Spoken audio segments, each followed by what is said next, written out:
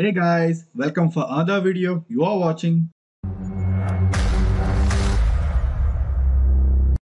Hey guys, finally here we are on the important topics on our series. So from this video, for the next upcoming videos, we will be talking upon the top 10 vulnerabilities that has been marked by owasp team.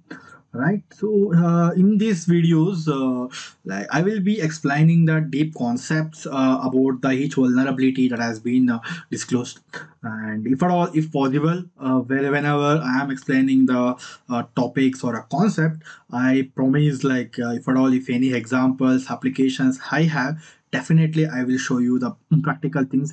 But in some scenarios, I'm not sure like whether I will be able to give you some very good examples, like suppose like improper authorizations things, because there are no like purposefully made like vulnerable apps for broken like authorization and authentication things. But I like showing the live applications which are in a play store and all that will be violating the terms and like terms of that applications and their business, so it will be a bad impact. All right, so but I will give you people a complete ideology on how to hunt or how to find such kind of security issues, right? If at all, if you guys found any difficulties in understanding the concept while I explaining, not an issue, please drop your concern in like in our comment section or messages in our telegram group, right? Okay, so without no issues, let us start our first was top one, improper platform usage. This category covers the misuse of a platform, future or failure to use the platform security controls, which are provided by Android, Google things, right? It might be include the things like Android intents, platform permissions, misuse of Touch ID, or improper use of keychain or a key store, or some other security controls that is very important, like when it comes to the mobile environment system, right? One of the most common improper platform usage things are like violation of publisher guidelines, because if you go to android security website, let me show you people. There are so many security things like you have to take care, before we develop the things. Let me go to the google android security, uh, security guidelines that has been given by android people for developers, like how to store a data or how to store some keys, say security keys like that. So violating such kind of things like guidelines and violation of convention or common practice. Suppose there is a very amazing feature called log feature in a android, like we are like not practicing the like not following the best practices of logging the things, like I will give you one example about that, like how it can be done, and I will share my experience which I faced, which I disclosed, the vulnerability when it comes to the improper platform usage. And like another thing is unintentional misuse, like no there are things like key store generally is a container kind of thing, which will be used to store a cryptographic keys whenever data is, I mean, like which will be stored to such kind of things inside that. And it is almost impossible to like get the data from a key store. It is not like it is never possible. You should get it to kernel access, that there are a lot of things to get into a key store, but it is an very very difficult task to get the data from key store. So, Android advises developers to store a cryptographic keys inside the key stores. But some for developers, their convenience purpose or easy to access purpose, or they might not know how to configure key store. So such kind, like in such scenarios, they might hard code it. because like hard code it, so it will be easier for any attacker to get into such keys, right? So that might be one of the issue because they're not using the platform in an efficient way.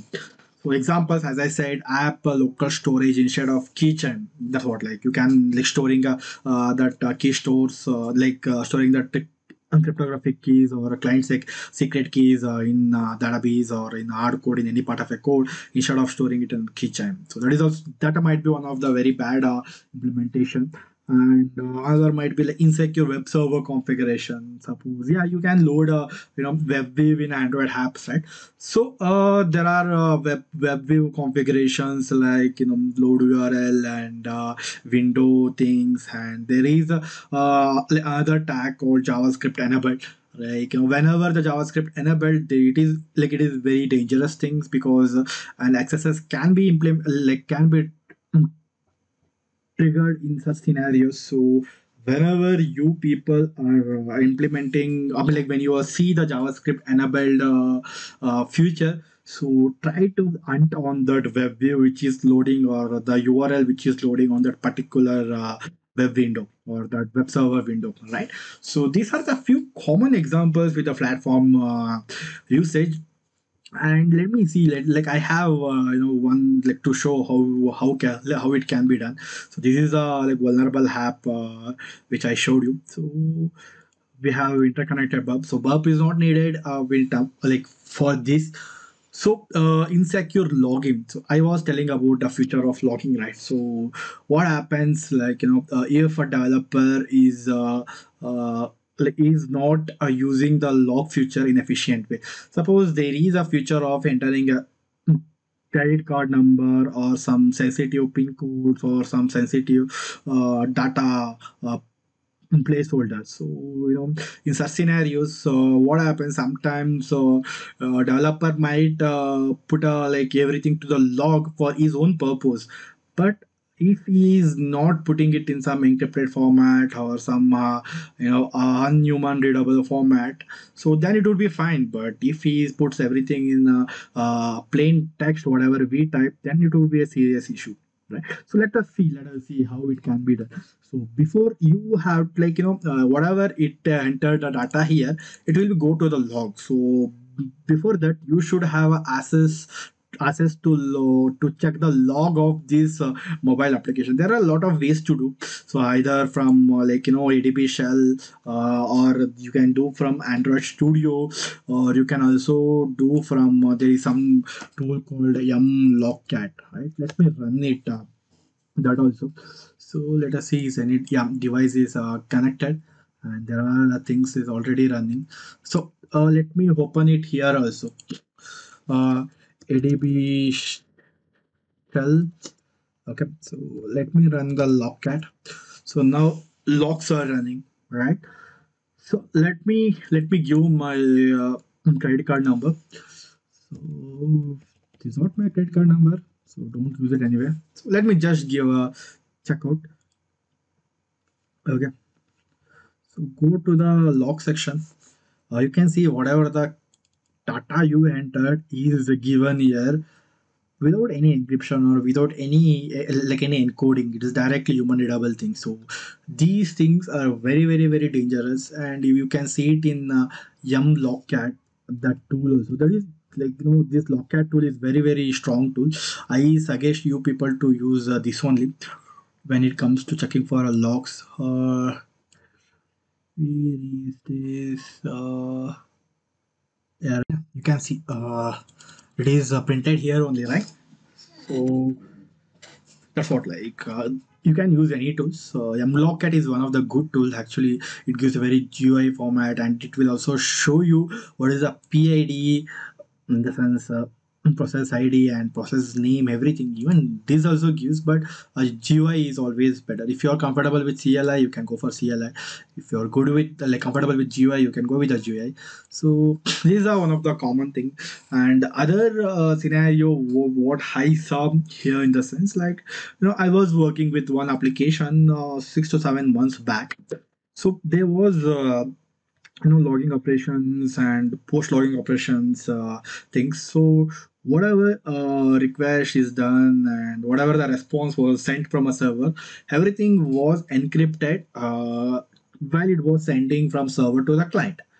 But whatever the response got from a server, it was getting decrypted in a mobile. So developer unintentionally has put a log operation there, and everything was throwing into log after decrypting. So I was able to find the things like, once like whatever the response is sent from a server, like some security, like some secret keys and some authentication ID, some access tokens. Like, when the login is done, the like access tokens will be issued from a server, right? Such access tokens and everything, such a sensitive information. So I was able to see it in the log things. So whenever it happens, so like even if the app has a logging operation, doesn't matter, go check out the logs are always like very important. It will give us a lot of information. That is also like that is one of the main important thing.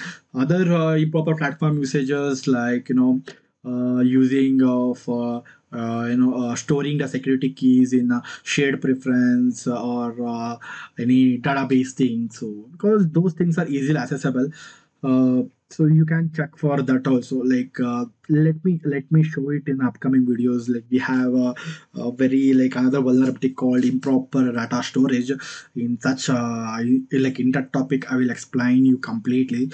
So the overview of these vulnerability is like not using the security measures of Android to its extent, because Android has given all the precautions and the most more like secured environment to develop, but some developers might not feel comfortable to use them, as I mentioned a keystone. So in such scenarios, these kind of issues happens. And other things like like logging out all the data. So that is one of the things. And coming to Android intents, we see in the components like activities, services, broadcast, and content providers exporting them without a proper usage. So such things can happen. Like suppose there is a activity hey, which is getting exported, but activity hey contains data of some bank code, some secret codes, assume, right? So if it is exported, then it can be accessed from any other app, right? So we will show such demonstration when we were doing one vulnerable application, right? I will show like how to like how to capture the activity from POC application. We can create a POC application. I will walk you through one of the bug bounty write up. In that, I will demonstrate you like how it can be done. So that is also one of the scenario that can be come under improper platform usage. And another thing is debug mode or backup mode enabling. Like debug mode, you have to make sure when you push the app to the production environment, so debug is off, and that backup is also off, right? So these are the basic common things that can lead us to improper platform usage. So make sure you cover all those like endpoints whenever you performing the vulnerability assessment on any applications. And the prevention of these kind of things is secure coding and a configuration practices must be used on server side of applications. That's what, like the cryptographic keys or whatever you have decrypting the things locally, but make sure like not sending it to the log. And nowadays like people are using a key store, but old apps are still there. They are in like old school models. They are not coming out of their legacies. So practicing the upgraded things are very faithfully like accepted, but still being there will be like very vulnerable. That's why we use platforms like Android APIs like version 7 or version 7.1, because third version environment are so comfortable to test the applications, because that application like that version has not too much of security measures in Android, and it's not so too much vulnerable. So it is very good for security. So that's why even I prefer using Android version 7 or 7.11 to do the vulnerability assessment. So I hope you guys got some idea on what is improper platform usage and how to identify such kind of things, and how to mitigate it, like practicing the best practices. You can always go up and check out the developer like Android documents, which has a lot of security measures it has been given, right? That's what which I mentioned about the web view things also. So this is about the first topic of OASP. Guys, if you guys still got any doubt uh, in this topic, please let me know. I know, like, practicals will make us topics are more clear. I will try to give a best. Like, when it comes to the improper transformation, I could show only log operations, and there are hard coded things also. Okay, let me show you the hard coded secret keys also. I think the second, yeah, hard coding issues, right? So objective, find out what is hard coded and where. Developers sometimes will hard code sensitive information for their easy purpose, right? So he is asking enter the vendor key. So I let me open my Jadx. Let me go to my where is my, let me open Jadx and drop the APK into Jadx and see what is that exactly, like what is the hard coded secret key he has been pasted. So what is the app name? Divya, right? Diva. Downloads. So yeah, Diva beta APK. Okay. So he asked like something related to vendor key. So obviously it might have a keyword, something related to vendor to fetch it from the code, right? So I already said during the tools part, this is one of the very efficient search key across the entire source codes, right?